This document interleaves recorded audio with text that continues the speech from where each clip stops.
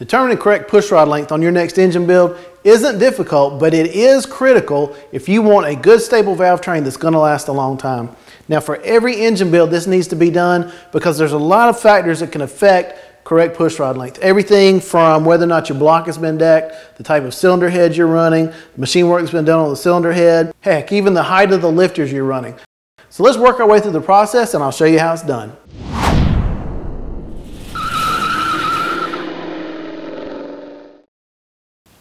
First of all, you're going to need the actual rocker arms that you're going to run on the engine build, and then you don't need a lot of specialized tools, but you do need a few. First of all, we're going to have two lightweight checking springs. These will replace the valve springs when we're checking for pushrod length.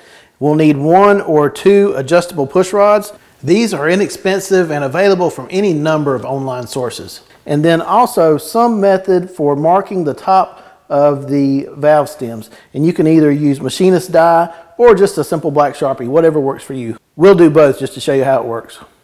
You can see I've already got it installed here, but you will need a set of the actual lifters that you're going to be running. Go ahead and make sure they're installed in the first pair of lifter bores.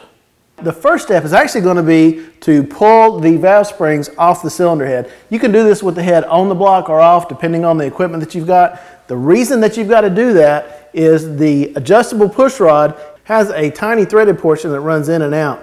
It's not as strong as a real deal pushrod. So if you try to run the engine over with this pushrod in place, the valve springs can actually put enough pressure on the pushrod to bend it. Now, as I mentioned, you can do this either with the head on or off the block, depending on the tools you have to take the valve springs off. I like to do it with the head on the block. It's just simpler. I've got a valve spring remover from Moroso that I use. And the first step is just to attach a hose from a leak down kit and hit it with some pressurized air to keep the valve spring up against the seat.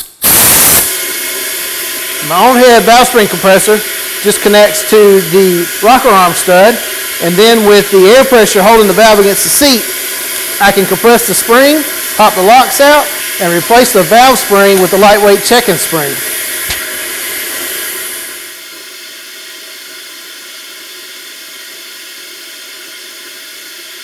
The whole point of the checking spring is just to put a lightweight spring underneath the valve so you can compress it easy and it always pops back up into place. And now I just need to repeat the process with the intake. All right, now that we've got that little bit of prep work out of the way, we can get started. I've got my adjustable push rod. It's mostly threaded down about as short as it'll go. And I'm going to drop it in place through the push rod hole and into the lifter cup. Now notice that I don't have my push rod guide plates in place. They'll need to be there for the final build, but right now for fit up, the nuts on the adjustable push rod get in the way and they contact it. So I had to take them off. And then set the rocker arm into place just like you would for final assembly. Now here's the trick of the deal, and I'm using a set of Erson's aluminum rocker arms, but this works with any roller rocker, okay? So we want the rocker tip to roll across the center of the valve stem. If it stays too high or too low, it puts offset pressure on the valve stem and it's going to wear your valve train out. So the way we want the rocker arm is to start a little bit high, and then as the engine rolls over and it presses the valve stem down to open up the valve, it rolls across the center of the valve and then back up again.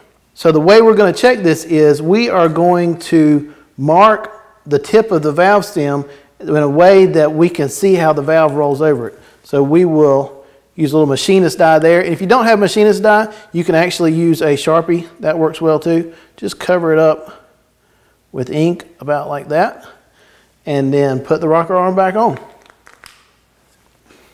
Run the adjuster nut down, just finger tight until you've taken up all the slack. About like that. Now this is a solid lifter and cam setup, and normally you'd have some lash in here, but for this we just want to take out all the lash, but we don't want to have it squeezed down too tight. By hand and gently roll the engine over a few times to cycle the valve train through. Now one issue you can run into is that the roller tip rolls too gently over the top of the valve stem, and it doesn't really make a mark, especially if you're using Sharpie. So one thing you can do is just kind of hold your finger over the roller so you keep it from rolling as it goes through, and it will help make a better mark. Just go through about 3 or 4 rotations and you should be good. Okay, let's see what we got. Now the lifter is back on the base circle of the cam, so it's all the way loose. And we'll pull this off and you can see the mark right there. So you can see the mark starts up here and comes down to about here. It may be a little tough to see on the screen, but it looks like it's just a little bit too high. It's towards the upper third of the valve stem, and I'd like to move it down a little bit. I want to lengthen the push rod. So with my adjustable push rod, all I've got to do is spin it out just a little bit and drop it back into place. Now, generally speaking, if you're doing it right, if you want to move the mark down or lower on the valve stem tip, you lengthen the push rod. If you want to move it higher, you shorten the push rod. I'll just clean my mark off, try it again, and we'll see what we get this time.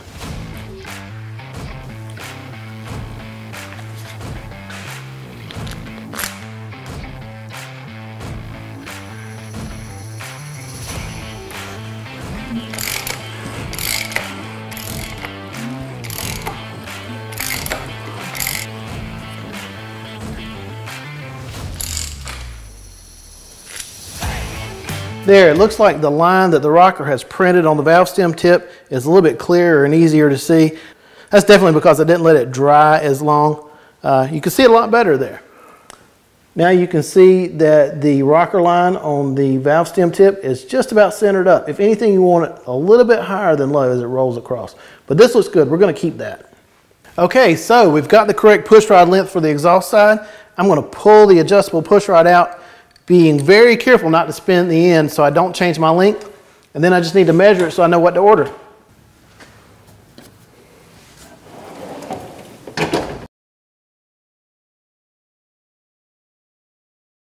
Looks like I need to order up a set of 7 400s. The last thing for me to do is to repeat the process with the intake side here, just to ensure that the push rod lengths need to be the same. They're not always, so be careful there, and I'm good to go. Hey, thanks for watching.